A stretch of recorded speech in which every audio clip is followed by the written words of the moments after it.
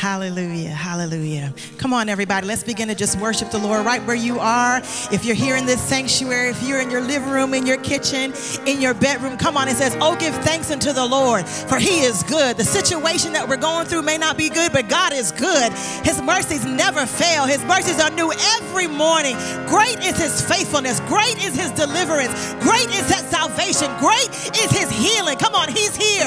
The Bible says where 2 or 3 are gathered together, he's in the midst. So come on, get 2 or 3 around you right now, and God's presence is going to show up and show out in your life, show up and show out in your situation, show up and show out in your family, show up and show out in your finances. How many of y'all believe that today? He's an amazing God. He's a faithful God, and there's nobody like him. I don't know about you, but I need him. Oh, I need him. And Father, right now, we come before your presence with thanksgiving and into your courts with praise. Lord, we say this is the day that you've made, and we make a decision. We make a declaration. We decree and declare that we will rejoice and we will be glad in it, God. We thank you for this opportunity to come together and worship you. Oh, God, because the Bible says it's good for when we come together to worship you, God. So right now, that's what we want to do, is we want to sing praises unto your name. We want to just come into your presence, because in your presence is fullness of joy, and at your right hand are pleasures forevermore. Hallelujah, God. Hallelujah. There's a little song I just want to sing right before Pastor gets up to speak, and it's entitled, I Need You. So it's just a worship song, and it's easy enough. You can pick up and sing along with me. I need you. Hallelujah. Thank you, Jesus.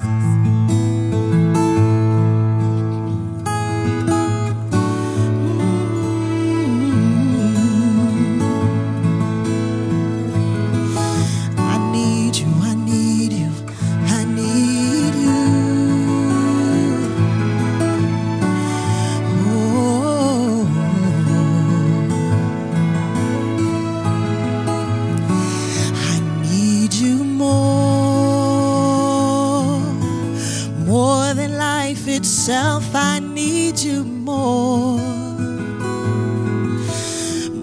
than my last breath. I need you more than ever before. I need you more, need you more, need you more. I need you more than every song I sing. I need you more.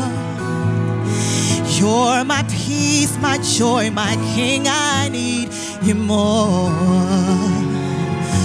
than ever before. I need you more, need you more, need you more than anything. Oh yes, more than anything.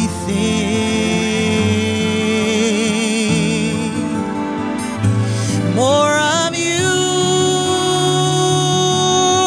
Lord, more of you, Lord, more of you, Lord, more of you, Lord. I need more of you, Lord, more of you, Lord. When I'm empty inside and nothing else satisfies, I lift my hands and say, I need you more. Woo. Oh, I need you more. I need you more of your favor and your grace. I need you more. God, I'll forever seek your face. I need you more than ever before. I need you more. I need you more. God, I need you more. I need you more. No one else will ever do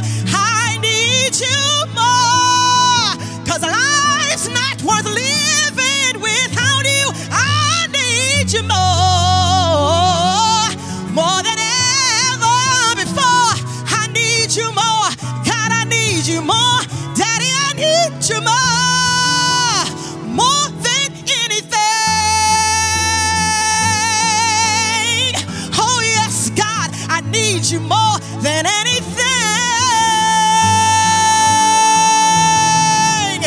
More of you, you Lord. More of you, you Lord. More of you, you Lord. God, I need you every minute of the day, every hour of the day, every second of the day. God, we need you. God, we need you. God, we need you to live right. God, we need you to walk right. God, we need you to preach right.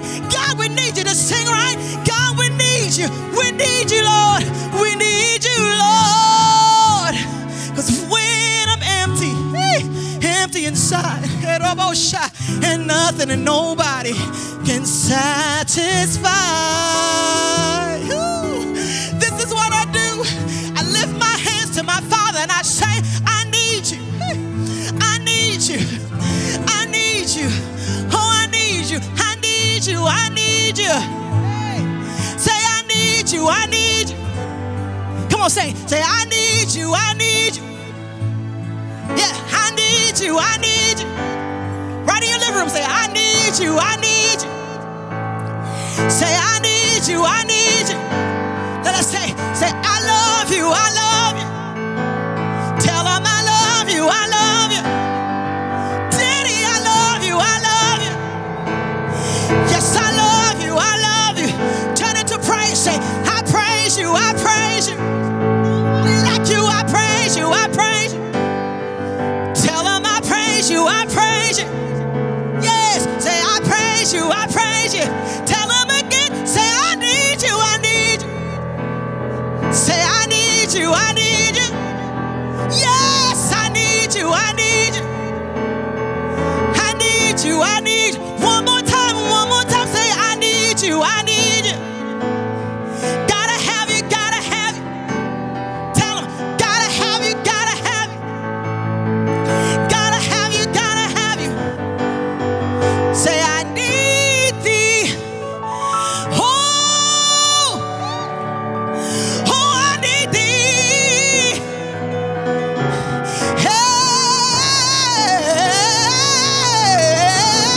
Every hour, God, I need thee.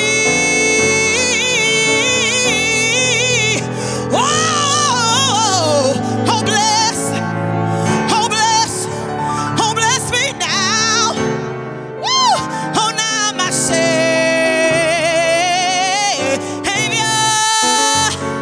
I come when I don't know where to turn. I come when I don't know where my next meal's coming from. But I come when there's sickness flowing through my family. I come when the money's running out in my bank account. I come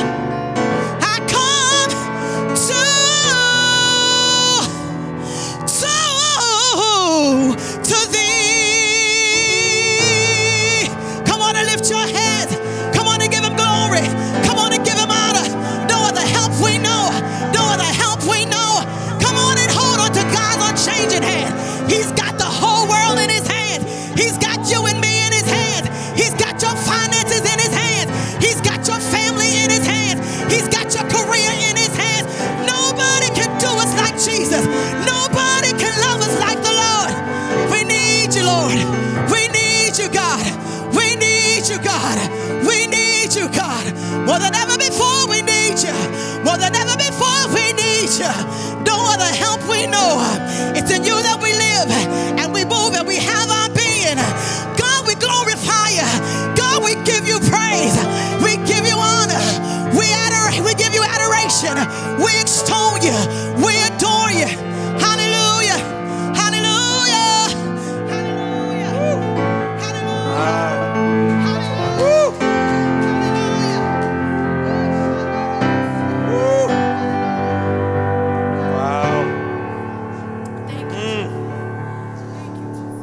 Father God, in the name of Jesus, we come to you right now with bowed heads and hearts wide open, eyes closed, but we're seeking God.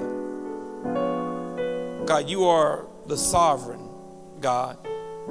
You are the God of providence. That means, God, you're over all and you're intertwined and working things out even when we don't understand. We lean on that fact, God.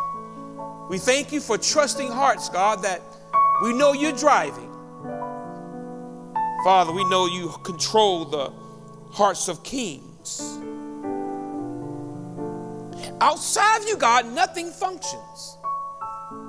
We ask right now, God, in the name of Jesus the Christ, God, that as we prepare our hearts and minds for the writ, give us understanding beyond our wisdom. Give us insight beyond our study. Help the preacher, God. Stretch me outside of a comfort zone, God, and don't be hindered by my finiteness. I thank you for the few that are assembled, God. And like the psalmist said, where you said if 2 or 3 are gathered, you'd be in the midst, God. We ask, oh God, that not only here, but those who are streaming from home, move, prepare. Come, Holy Ghost. We'll be ever so careful, God, to not be stingy with a thank you, not to be stingy with a I love you, with a hallelujah or an amen. And all God people, everyone breathing that you've touched,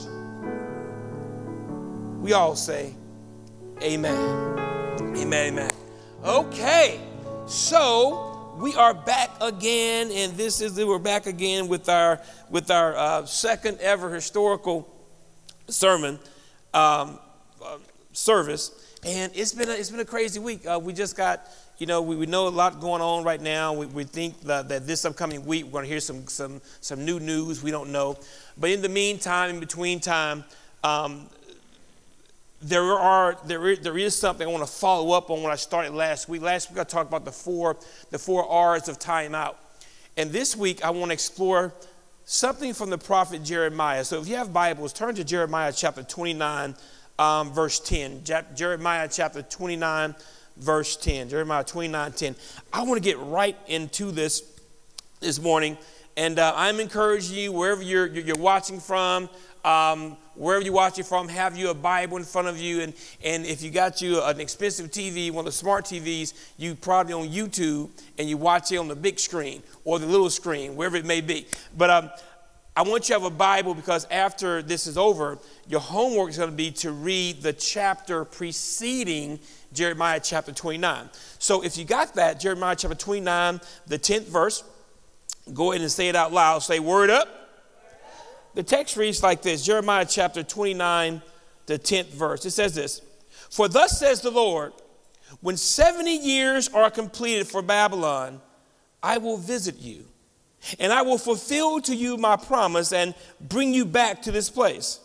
For I know the plans I have for you, declares the Lord, plans for welfare and not for evil, to give you a future and hope. Then you will call upon me and come and pray to me, and I will hear you. So what I want to talk about for a few moments this morning, I want to deal with prosper through your predicament. This verse is actually a parenthetical between two other verses. This verse is God. It interrupts when God is telling Israel his plan. God is telling Israel, hey, I have plans for you. And in my plan, I'm going to prosper you. I'm not going to harm you. And he's telling them what he's going to do. But it comes as a parenthetical, because he starts out saying it's going to be 70 years and I'm going to bless you. Not only am I going to bring you out, but I'm going to prosper you. And after I prosper you, you're going to pray to me. You're going to worship me. It's going to be all good. But he interrupts that with, I have plans for you to prosper and not harm you, because he wants to know the reason why he's going to do it for him. He said, the reason why I got to bless you, the reason why I'm going to bring you out, the reason why you'll be better on the other side is because I haven't forgotten my plan. Now, even though Israel has not been the best followers, the best people, God's saying, but even you at your worst does not make me get amnesia of when it concerns to my plan, for your life. It's interesting to know that God is telling Israel that in in chapter 27, 28, Israel had actually gone away from God. God sent Jeremiah to say, Jeremiah, you got to go tell these people now, because if they don't get it together, I'm going to remove myself from them. The Bible says Jeremiah preached and preached and preached, and the people did not listen. So God says, so here's what I have to do. I have to take a break from the norm in order to get you where I want you to be.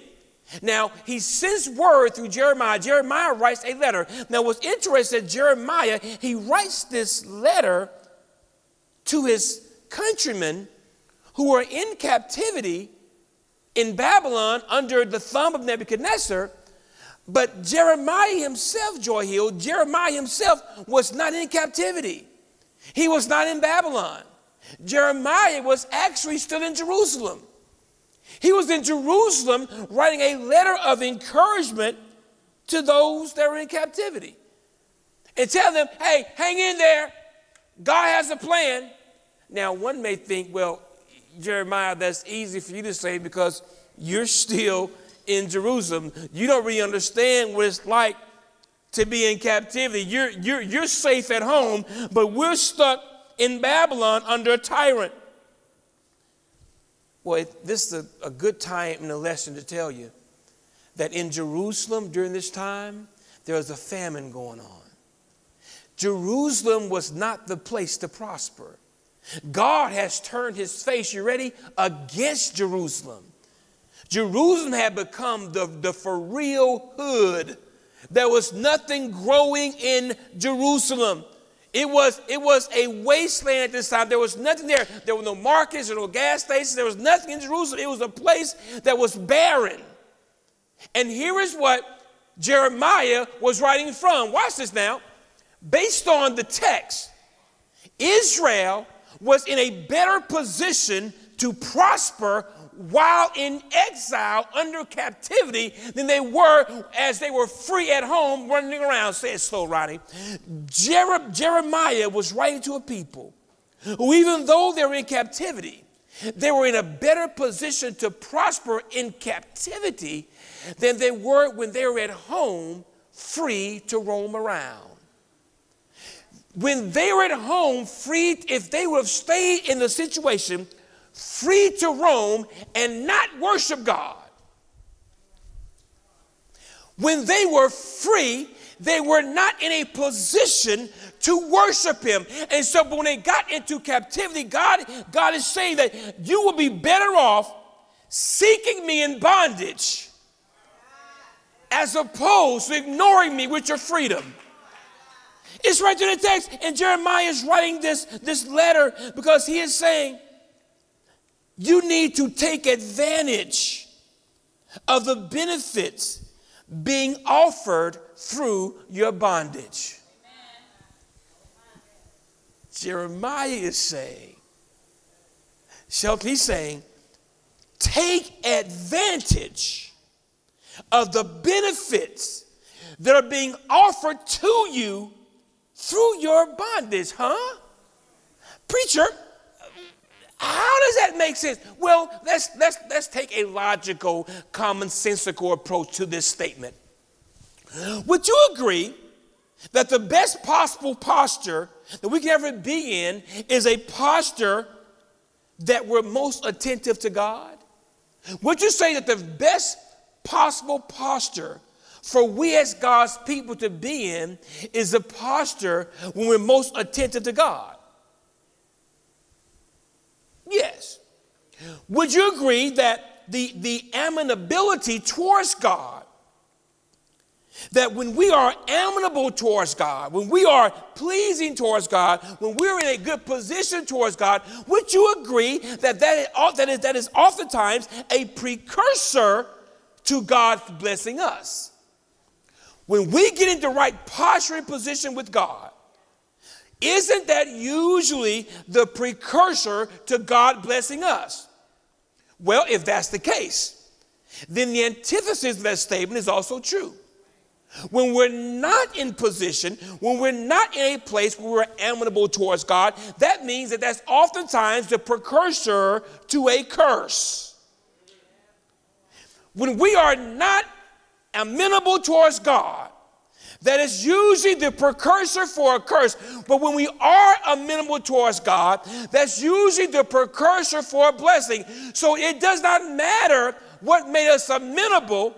Whatever brought us to a place where we're listening to God, that thing positioned us to be blessed.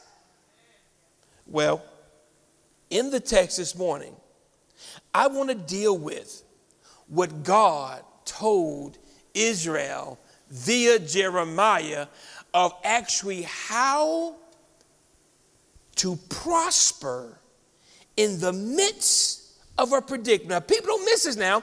God is saying, I'm going to show you how to prosper in your predicament. I'm not going to have to change anything. I'm not going to have to change who's in office. Who's on the throne, Nebuchadnezzar. I'm not going to have to change where you are. I am going to show you how I can prosper you. People, I'm not talking about making ends meet. I'm not talking about just making sure you got just enough. God says, I will show you how to prosper. This means if I'm going to prosper you, that means you're going to be better than you were before you went in. And the scripture gives us some steps. It gives us some rubrics to follow. Look in your Bibles with me in Jeremiah chapter 29, the 4th verse. It says this: Thus says the Lord of hosts, the God of Israel, to all the exiles whom I sent into exile from Jerusalem to Babylon. Watch what God told them to do. He says, build houses and live in them. Plant gardens and eat their produce. God is saying, you are captives. You're slaves. Go buy some real estate. Go build some homes. Then plant some gardens and eat from them. Well, God is saying that in the midst of your predicament, what I want you to do is to create ways to sustain yourselves. I need you to create ways to sustain yourself. Well, how can I cross-pollinate that? How can I amalgamate that to a 2020 version? Well, how about this? As you're in a predicament, what I need you to do to create some sustainability in your life, what I need for you to do is, watch this, I need you to sit down. Since you now have time, I need you to do a budget. Create, you know what a budget is. I know it's a budget is B-U-D-G-E-T. A budget is something where you look at how much is going out and how much is coming in. You look at what you have as opposed to what you desire. A budget is a financial plan. A budget shows you what you have. If you know what you have, you know what you cannot afford to spend. It's a budget. Now, once you create a budget, as you're sustaining yourself in your present predicament, notice what it says about plant gardens. I like that text. I like that part of it. Because what God is saying about planting gardens and sustaining yourself, notice it says plant gardens with an S and not plant a garden. That means God is saying create ways of more than one income. Create more than one way to eat. Don't just plant corn, because corn can be seasonal. Plant vegetables that grow in various seasons so you never only have just one source to eat from. In this time of predicament, this is a great time to sit back and think of your plan of what can I do to sustain myself? Because some of you right now watching this, you've gotten laid off. And as a result of that garden is no longer available. But when God is saying, I need you to create gardens, that means you have more than one industry to scale from. Second, in verse 6, it says, take wives and have sons and daughters. Take wives for your sons and give your daughters in marriage, that they may bear sons and daughters. Multiply there and do not decrease. Now this is a little deeper. So now it's moved past finding a way to kind of to scale and to sustain myself. Now he's saying, join with what I'm hermeneutically interpreting as the culture. It's saying engage the culture of where you are. Don't become the culture, but you must not be afraid to engage the culture and learn from it. Biblical examples might be Moses, it might be Joseph, and even Esther. They all three had one thing in common. They all had to learn the culture of where they were to engage it for the advancement of God's agenda. Moses had to learn the ways of Egypt. Joseph had to learn the ways of Egypt. Esther had to learn the way of Persia. She had to learn how to approach the king. But as they engaged culture, God had a plan of how to use the culture that they engaged for his plan. The problem is we feel that the call to ministry is only restricted to a pulpit. We feel that God's call to ministry, it doesn't go past the pulpit. And God's platform, his platform has to move beyond the church address. Some people aren't coming to church. Certain people aren't even Christian. But God may have given you a global business plan that your business may take you across the waters to engage those who know nothing about Christ, but as a result of your business. I wonder how can God, what can God do? What can God do to get us to take the church home? If only God would come up with a way that what we do at church, we do at home. If only God could get us to open Bibles at home. If only God could think of a way that we say, I need you at home. I wonder what could God. I don't know where you may be streaming from, but here in Texas, the schools have closed, and our children are getting their studies online. So right now, parents are working with kids at home, and when it pertains to their homework. In other words, the school is now at home. The school is now at home. There used to be a time where that was not unusual. It used to be a time where most kids were schooled at home. It appears that the school has returned home.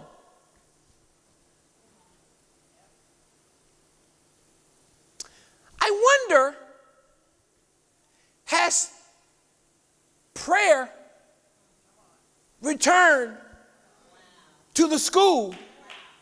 If the school has returned home, where coincidentally the church is too. I'm just, when we step back and look at this thing, we complain that, well, they took prayer out of school. But now school has come home. I wonder, has prayer yet to return to school? Even though the school is in your home, where coincidentally the church is. And it's a sad thing when there's no prayer going on in church either. If you are praying at church, and now school is at home and home at church, and then by default, guess what? Church or prayer has returned to school. There's been a prayer for so many. If we can just get church, if we can just get home, if we can just get prayer back into school, God's okay, I'll start with the church at home, and then I'll get to school at home, and then I'll get prayer at your house. I wonder if we're helping our kids do their work, but we didn't start the morning with prayer.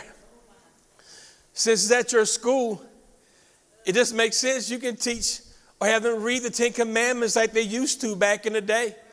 If they're at your, because you're now the superintendent of your school. You can implement certain things at your school. You can give extracurricular. They can't play basketball now. They can't go to all these other practices, and soccer practice, drama, cheerleader, golf, and all this stuff. These extracurricular activities that you ran around and take them when you cannot go anywhere. I wonder if one extracurricular activity you'll give them this time is just to learn the books of the Bible. What's the... Okay. I'm positive you're shouting at home. Verse 7 says something. Verse 7. And okay, now, I need you at this point to open your minds. I promise you I am not being intentionally, spiritually petty, right? But the text is saying something. And when I saw this, sometimes when I'm in the text, I have to get up and kind of walk certain things off. When I saw this one, I had to walk around. The text says in verse 7, but seek the welfare of the city where I have sent you into exile. Point number 1. God did it. God sent them into exile. Nebuchadnezzar did not take them. God sent them and used Nebuchadnezzar for the ride. The text says, seek the welfare of a place I've sent you that by all intents and purposes, you were afraid to go. Can you imagine on their way to Babylon, all the trepidations and fears and thoughts and nervousness on their way to a land they've never been before? He says, seek the welfare of this foreign place where I've sent you, and pray to the Lord on its behalf. For in its welfare, you will find your welfare. It says, I need you to pray for the place you don't want to be. Pray that it's blessed. He says, because in praying that it is blessed, you will be blessed. Okay? In other words, the text is saying, I need you to pray for where you've been planted. I need you to pray for where you've been planted. Here's the problem. The problem may be your city of exile, your Babylon, the place you don't want to be where God has sent you. It may be a husband or wife. What if God is calling you to pray for a husband and wife, or a wife that you really don't want to be with? What if God is calling you to pray? When you think about it, you say, God, I should have did it. I shouldn't have been here. I did not seek your face on this. Now, if you're streaming with that person, just look straight ahead. Don't look. But what if God is saying, you're too busy trying to get out of it? You're too busy looking for a way of escape. I need you to pray for the one that you don't want to be with. Pray that God bless them. Because if you pray for their well-being, you actually praying for your, it's a boomerang effect. I need you, watch this now. I know you hate your job, but you need to pray for that company. Pray for, now I know you're getting your resume ready, you're trying to find, you're going to give them the first opening, but I need you, if God has planted you with that company, I need you to pray unceasingly for the success and welfare of that particular business. Because that's where you've been planted. And pray for the church that hurt you. It's amazing how you're, watch this now. And my question to you is, if the church has hurt you that much, why you ain't gone? Why are you still there?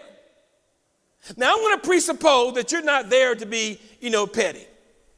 What if you're saying, well, God has not released me? Okay, he ain't released you. But are you praying for the success of the church while you're there? Are you praying that God prosper the church? Or are you just waiting to tell everybody, I told you so? If you've been planted there, you must pray for its well-being. Not just sit in the corner and criticize everything that's done. Are you praying for the place you've been planted? Now, if you would, and if you can't say man here, just kind of wiggle your toes, but you got to also pray for the parent that birthed you but didn't back you. Pray for the parent that birthed you but never nurtured you. This could be tough. Because the parent that gave birth to you never backed you. The one that birthed you never really took time to nurture you. And I'm saying even that parent is one you got to pray for. See, it's hard to hold a grudge against what you're praying for. See, if I'm praying for your success, if I'm praying that you be, it's hard for me to hold a grudge against who I'm praying for. I tell anybody, the litmus test of whether or not you've forgiven a person is, can you pray that God bless them?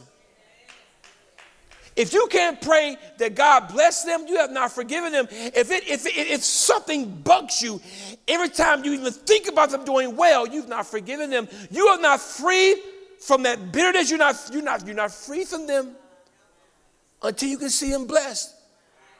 But what about what they did? It's not on you. Vengeance is mine. Said our job. We're not the judge. One reason why we can't judge, Shelton, because we don't know all the details. We only know our perspective. We don't know what else was involved and why they weren't even there.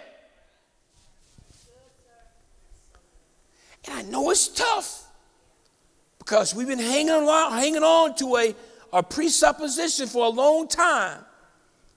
But last week I told you that folly is bound up in the heart of a child. You're holding on possibly to a childhood hurt. You're hurt from a child's perspective. You're hurt from a child's paradigm. You couldn't even see the full picture. All you know is you asked for it and you did not get it on Christmas. That's all you know is that here's what I told her I want. I told her I wanted this Christmas. That's all you see is what you did not get for Christmas. And ever since a child, from a child's perspective, you've been hanging on to, but if they didn't give me what I cried for, I was a good child. I did this, I did that, I made good grades, and they couldn't get me one bike for Christmas. And my daddy said he was going to get it, and he didn't do it. He's a liar. My dad, he said he was going to get the bike. He never got the bike. From a child's perspective, that's a big deal because he didn't get you a bike that he said he'd get, right?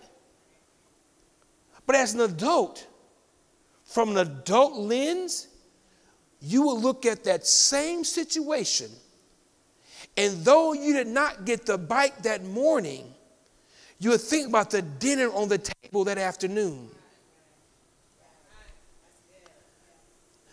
What if he only had enough to buy the food?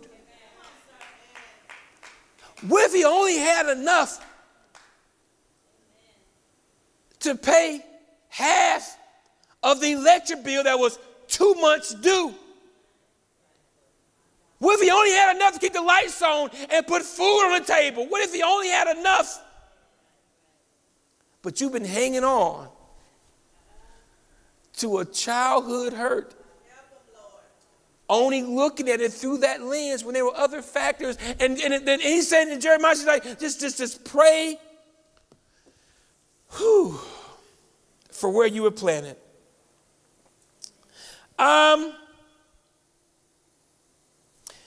There's a warning here. There's a warning here for those who are quick to say what God said. I've been hearing a lot of people, stand up and say, well, God says this, and God is saying this is about to come to pass, that this will be over in 3 days, this will be over. I've been hearing a lot of that. And it's intriguing to me because the Bible addresses, there were those during this time of exile that were doing the same thing. Look in your Bibles at chapter 29, verse 8. It says, for thus says the Lord of hosts, the God of Israel, do not let your prophets and your diviners who are among you deceive you, and do not listen to the dreams that they dream, for it is a lie that they are prophesying to you in my name. I did not send them, declares the Lord. Now, I don't know who your pastor is. I don't know who your bishop, I don't know. But I am saying that during this time, there were some prophets, there's some preachers, and some pontiffs saying, it'll be over soon. One by the name of Hananiah, if you read back in chapter 28, the latter part of 28, one prophet by the name of Hananiah, he stood up and say, this will all be over soon. He went so far, Jeremiah, God had told Jeremiah to get a yoke and put around his neck to symbolize the yoke of Israel. You know what Hananiah did? Hananiah snatched the yoke off of Jeremiah's neck and broke it. He said, God, and that's how God is going to break the yoke of Nebuchadnezzar and bring his people out. Well, he was a preaching fool, Hananiah was. Hananiah was somebody's preacher. And the people were believing Hananiah. We about to come out any day now. The only problem, as Jeremiah told Hananiah, Jeremiah told Hananiah, I wish you were right. Hananiah, I wish you were right. The only problem, God didn't say that. And as a result, Hananiah, you're going to die this year. Hananiah died a few months later. I'm just telling some of my fiery breathing preachers, be careful when you stand up about what God said. God said this. Be careful when you mislead God's people, some God said. Because matter of fact, the text clearly says God said it's going to be what? 70 years. My point is, people, I don't know how long we're going to be here.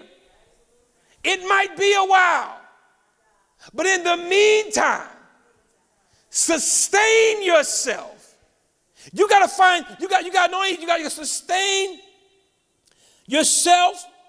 Don't be afraid to engage the culture that God's exposed us to. And you got to pray for where you've been planted. And where are you planted right now? In your house, pray for your home. Look around the house, discover what needs prayer. Don't resent what you see, pray for it. You may discover some stuff in your house that you're not pleased with, that you never even noticed before because you weren't there long enough to look. You may see some stuff in your house. Now, our launch text of God knows the plans I have for you, plans to prosper you, not harm you. There's good and bad news there. I give you the good news because that's how I want to present it. God has a plan. God had a plan the whole time.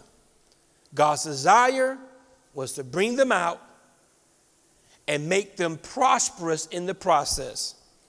He was not going to wait until they're out to bless them, but his plan was to make them prosperous in the meantime. Watch this now. And God's plan could not be stopped. That's good news. The bad news is that it wasn't going to happen for a while. It's going to be 70 years. Now, I have no idea how long our 70 years will last, because 70 is symbolic of complete. So God let them be in captivity for as long as they needed to be in captivity to bring his plan into fruition. So I don't know how long we must be on what we're on, but our 7 years may be a week, maybe 72 hours. But what if it's 10 years? What if it's going to be a while? What I'm saying is that don't be like Israel, sitting around idle thinking this is going to be over next week. What I'm saying is there's some things to start doing right now in the midst of the predicament that you should not wait. We cannot wait until a thing is over before we seek to prosper from it. This plan that God has, again, God took ownership of having sent them into captivity. It was not Nebuchadnezzar. Nebuchadnezzar was simply a tool that God used. Okay, so I mentioned Moses earlier. Let me see if I can do this.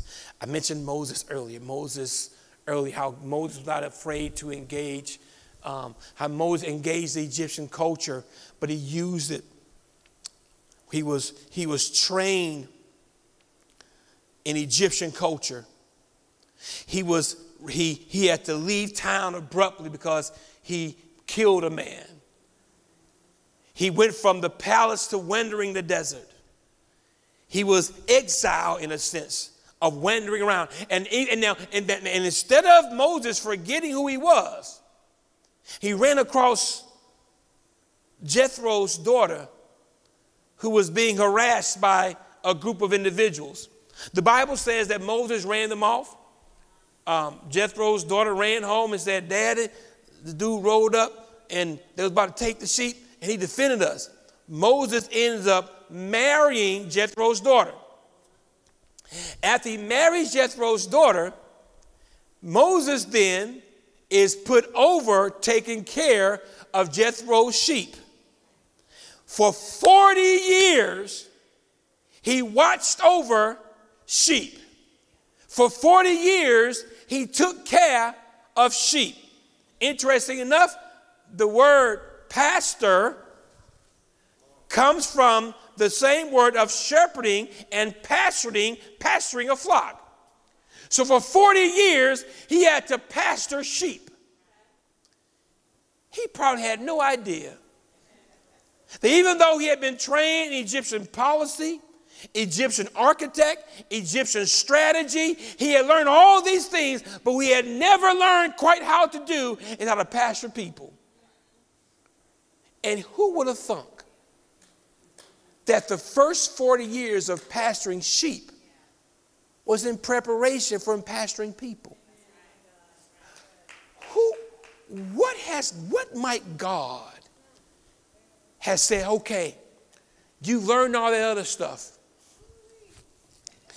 You are a good manager at your job. You learn, you're a great soldier. You learn your craft. You learn all that well. But the one thing that you don't do well is pastor your house. You're doing all this, and if you want me to promote you to love on and care for people you don't know. I got to teach how to fall in love and care for the ones that you do know. Preacher, when will God? But when he going to speak? When is God going to change it around? People, I don't know. But in Genesis 1, I see a pattern with God. I see a pattern. In Genesis 1, it says that in the beginning, the earth was without form. It was void without form. It said that the Spirit, the Holy Spirit, the Spirit hovered. It moved over nothing. It hovered. It moved over the deep. It moved. And as it moved, the Bible says, God spoke. When the Holy Spirit moved, when it hovered, then God spoke. God did not speak until the Holy Spirit moved. Our prayer needs to be, move, Holy Spirit, and speak, Lord, and speak clear. The only way this thing turns around is it's not going to change until he moves. Because when he moves, that's when he speaks. Even right now, those that are listening, wherever you see pestilence, wherever you see pandemic, wherever you see confusion, wherever you see chaos, the prayer should be, oh, move, Holy Spirit. Move. Where? Right where I am. Move in the room. Holy Spirit, move over those I'm responsible for.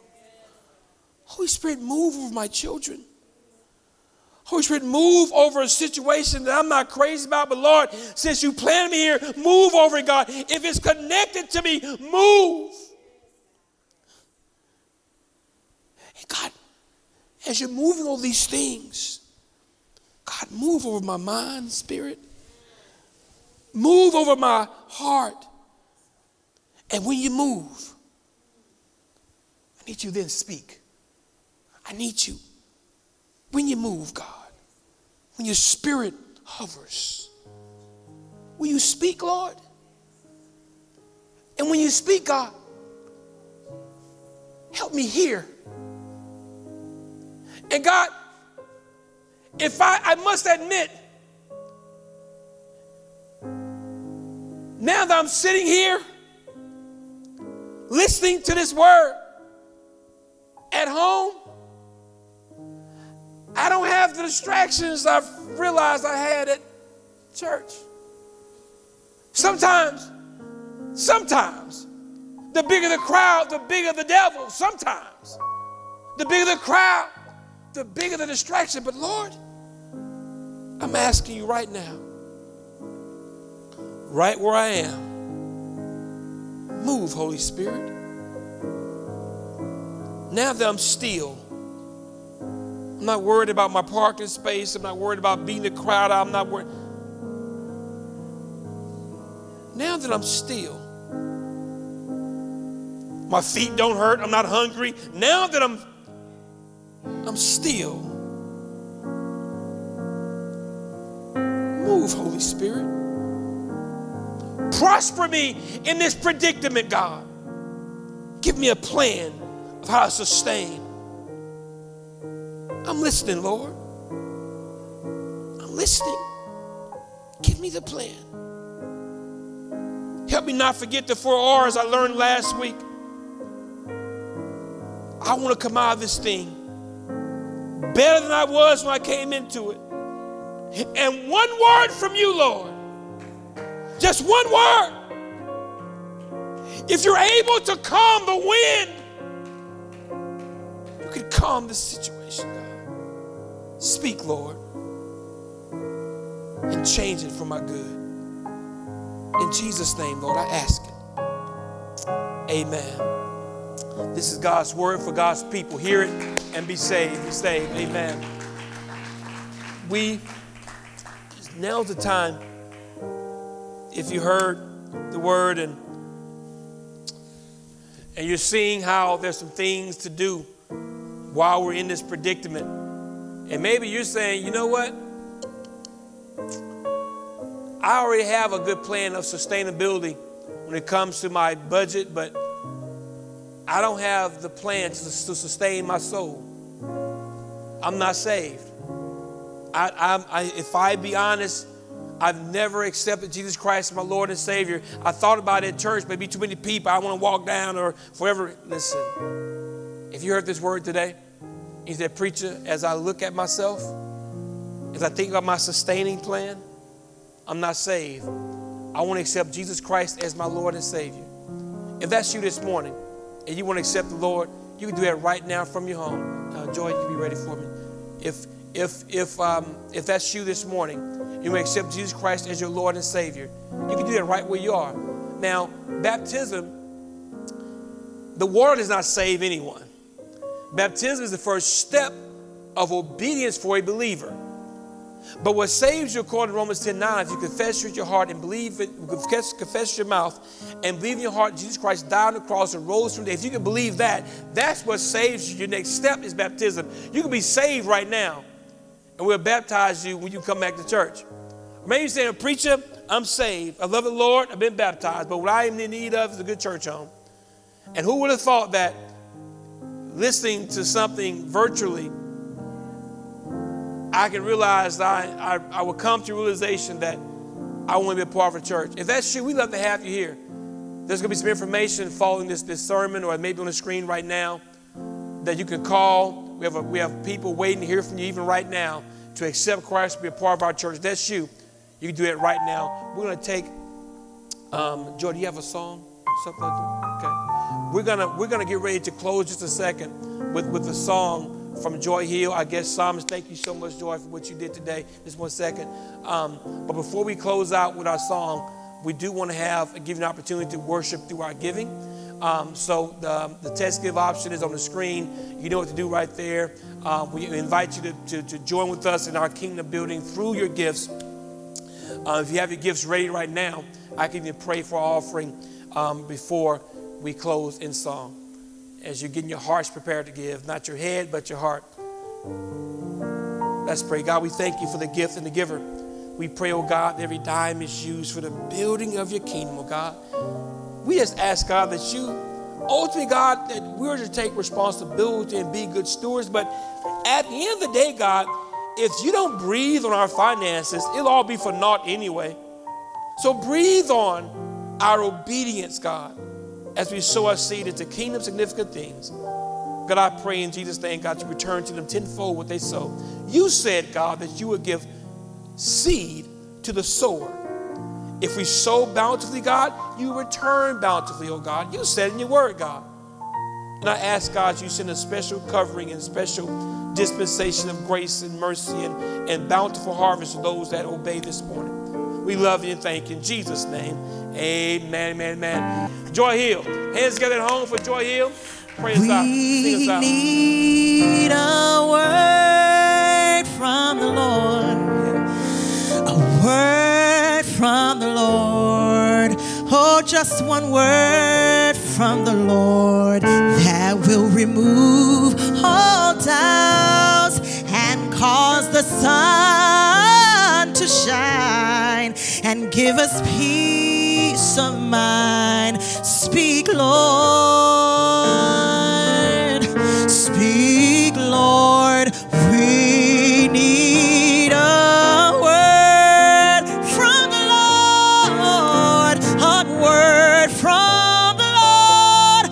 Just one word from the Lord that will remove all doubts and cause the sun to shine and give us peace of mind. We need a word.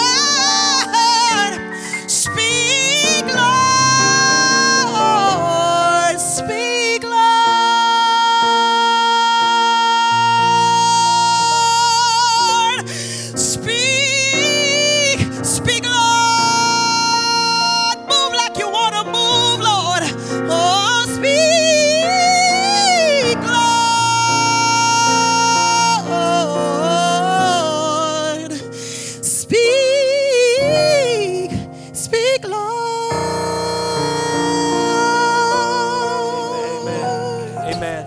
God bless you, all our streaming audience. We will see you virtually next week or back in church. But God bless your life. Go back, read your notes, read your Bible. Take full advantage of this time that God has given us to be at home. God bless you. See you next week.